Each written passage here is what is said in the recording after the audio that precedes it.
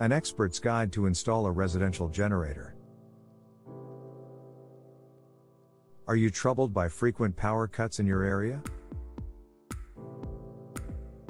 Because, if such is the cause, you should procure your residential generator. Procuring a generator is not a big deal. What's difficult is its installation. But, don't worry. We are here to help you. Below discussion is all about the installation of a residential generator. Things to consider before installing a residential generator. Choose the right generator. The generator you are about to buy should be able to meet your household's power demand. So, how can you determine what size generator you need? Well, simply add up the wattage of all electrical appliances in your home. And, choose the generator according to the result of that summation. Find a suitable location to place the generator. Choose the generator installation location wisely. Do not plant it too close to your house, because it can pose a safety hazard. Ensure compliance with the rules. Installation of a generator requires certain permits from concerned authorities.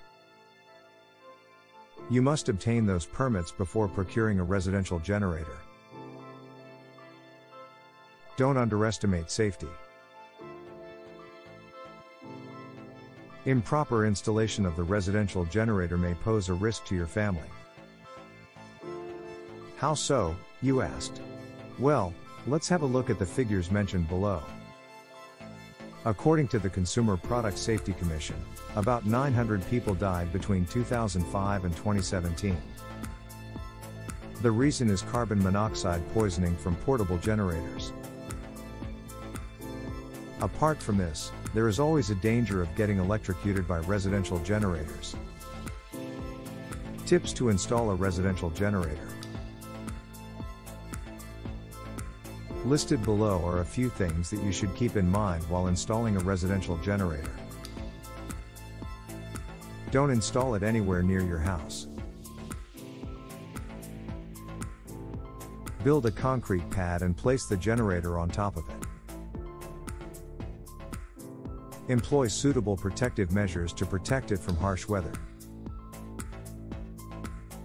Employ a technician to do all the technical work associated with the installation process. In conclusion, installation of a residential generator is not an easy task. You should leave it to well-trained and experienced professionals.